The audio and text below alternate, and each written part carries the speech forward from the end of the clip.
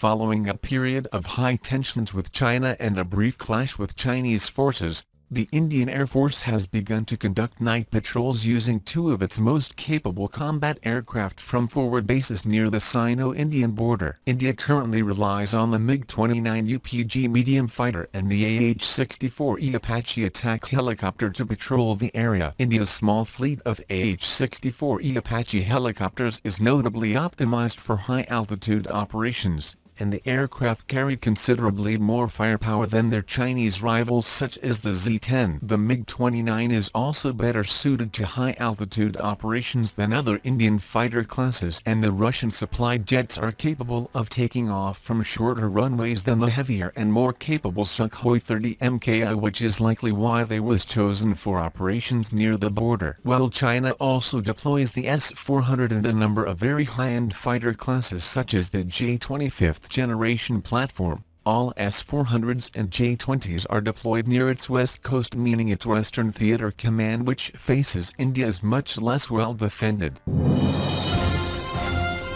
The United States has approved a possible $620 million upgrade package for Patriot surface-to-air missiles to Taiwan, the State Department says, the latest purchase from the United States to deal with a rising threat from China. Taiwan has requested to buy components to upgrade its Patriot missiles in order to support an operational life of 30 years, the State Department said. Lockheed Martin will be the main contractor, it added. Taiwan has been bolstering its defenses in the face of what it sees as increasingly threatening moves by Beijing, such as regular Chinese Air Force and naval exercises near Taiwan. While Taiwan's military is well-trained and well-equipped with mostly U.S.-made hardware, China has huge numerical superiority and is adding advanced equipment of its own such as stealth fighters.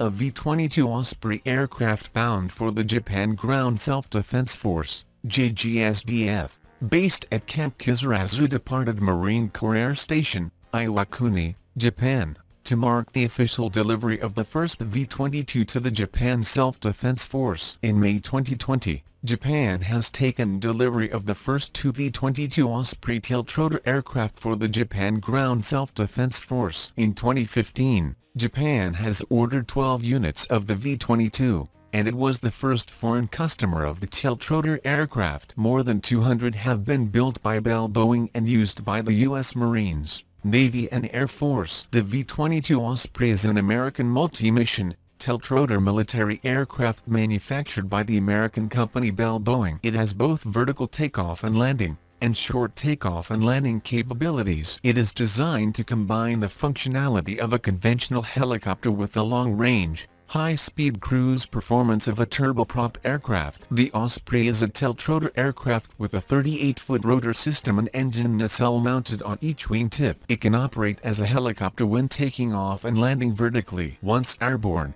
the nacelles rotate forward 90 degrees for horizontal flight, converting the V-22 to a high-speed, fuel-efficient turboprop airplane. The wing rotates for compact storage aboard ship. Thanks for watching. Please like, share, and subscribe. If you like the channel and want to support, please support on Patreon or PayPal. The details are given below in the description.